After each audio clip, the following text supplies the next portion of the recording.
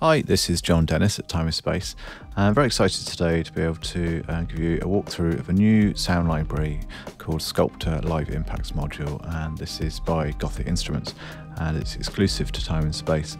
And this library is very much designed towards creating impacts, whooshes, drops and rises, and I suppose is in many ways designed towards games, sound designers and for film and TV.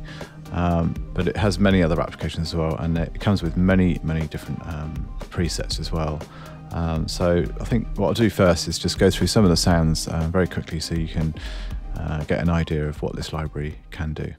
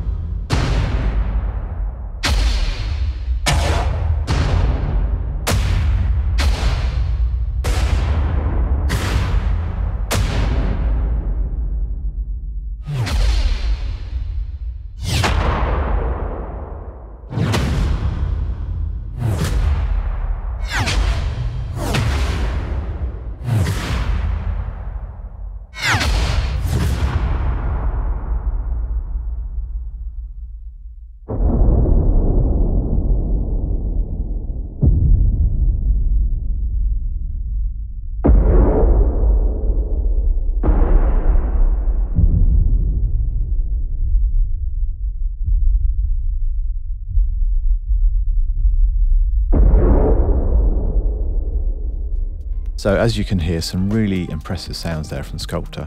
Something that's important to mention here as well is that this library requires the full version of Kontakt and will not work in the free player as it uses Kontakt files and it's not a Kontakt library. So what I'm going to do now very quickly is just go through some of the functions and features within the interface so you can see how everything works, and we should generate some new sounds. Just have a general play around so you get a really good idea of how everything comes together within Sculptor. So as you can see, this is the main interface for Sculptor, and over here on the left hand side you have the main folders for the different presets. So these are made up of impacts, monster percussion, whoosh impacts, low thunder, guest presets and user presets where you can save your own. So you have the sort of three main areas of Sculptor within the interface, and every impact is made up of two elements, or a third if you have the pre-whoosh enabled. And each impact you can change the characteristics or sound within that particular impact. If you just click over the name here, you can see the drop down menu appear, and you can do that in each of these and with the pre-whoosh as well. So for the walkthrough I've loaded up the Impacts Blast Intense preset, and I'm just going to quickly play through some of the sounds, and then I'll enable the pre-whoosh and change some of the presets within there, and also play around with some of the dials down here so you get a feel of how everything works.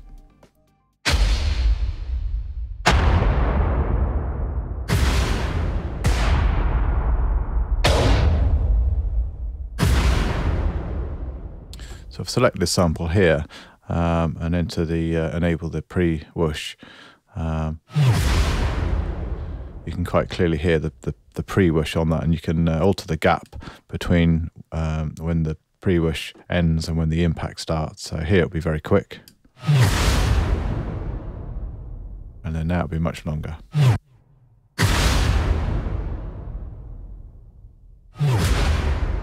A little tip: if you press the Alt key, so on that there, if I take the pre-whoosh off, and if you press the Alt key on the keyboard and then press the pre-whoosh, it adds the pre-whoosh to every sample within the key range.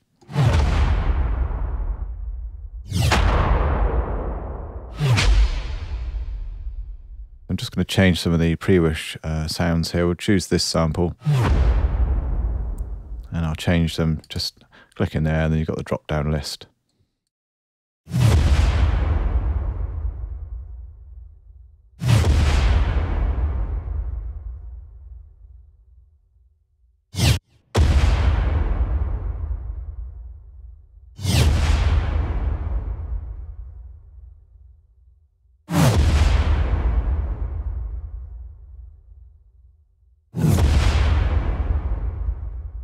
I'm also going to change some of the blast characteristics here. So click in there, deep. You can change the levels here as well of each of the two main impact elements. So this is the second impact element here, so I can turn that, let's pull that down.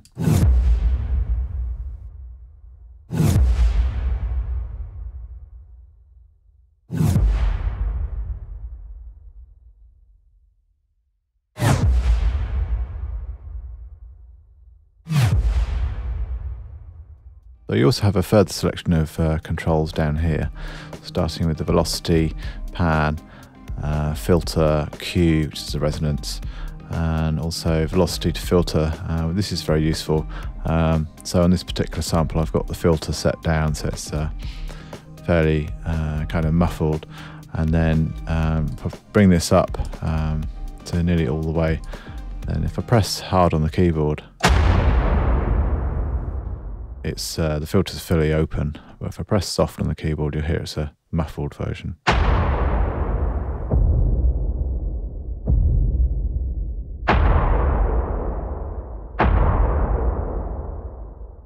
And then if I bring this all the way down, then it doesn't matter how soft or hard I hit the key, it will always play the same.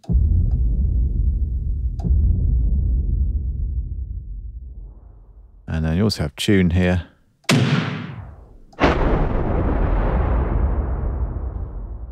Decay.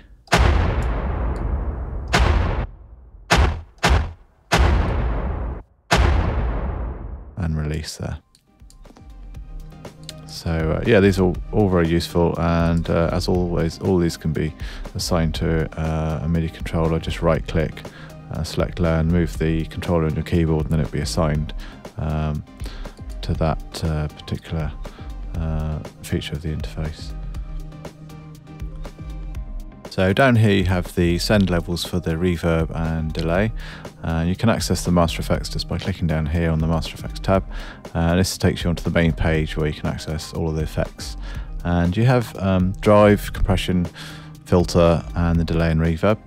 The drive is great because you can really add some punch and crunch to the actual impact sounds.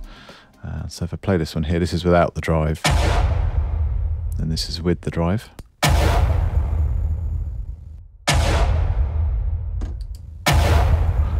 You also have compression here as well.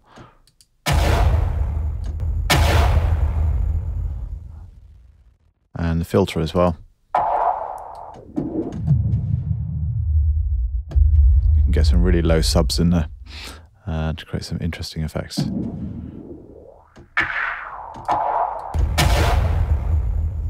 And the delay as well, so just play with this.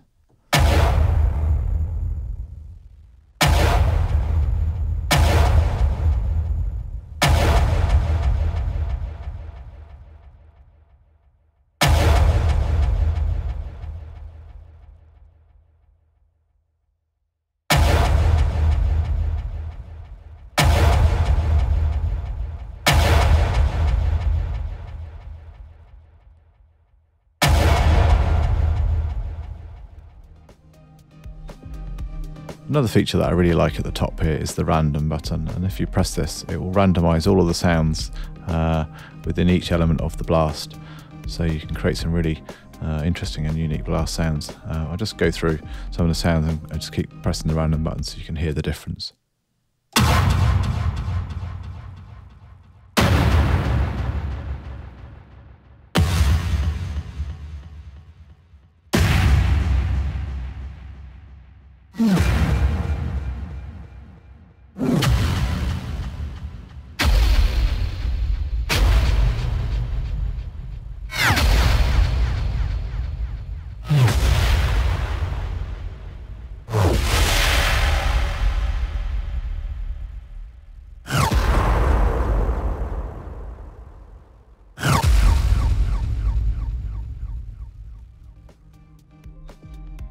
So that pretty much covers Sculptor Live Impacts module. And as I said earlier, this very much is geared towards anyone who's kind of in need of those big, deep impact sounds for deep booms, earthquakes, thunders, and it whooshes and drops and rises, anything like that, this is absolutely perfect for. For more information on Sculptor, please visit www.timespace.com.